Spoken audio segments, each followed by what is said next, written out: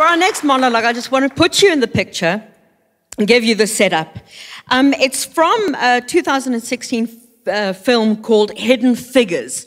And it tells the untold story of the African-American mathematicians that helped the US win the space race. The numbers genius, Catherine, rushes into the office. It's wet, it's miserable, she's tired, she's out of breath. And her superior, Al Harrison, looks at her. Where the hell have you been all day? Everywhere I look, you're not where I need you to be. It's not my imagination. Now tell me, where do you go every day? To the bathroom, sir.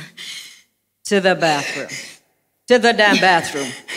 For 40 minutes a day, what are you doing there? With T-0 here. All right, I put a lot of faith in you.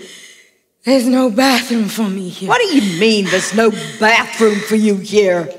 There are no bathrooms. There are no colored bathrooms for me in this building or any building outside the West Campus, which is half a mile away. Did you know that? I have to walk to Timbuktu just to relieve myself. And I cannot use one of the handy bikes. Picture that, Mr. Harrison.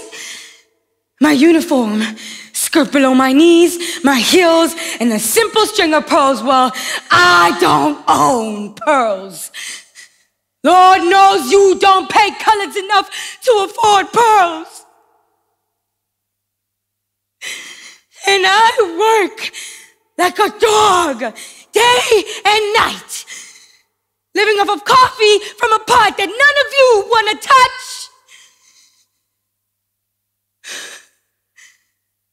So, excuse me if I have to use the bathroom a few times a day.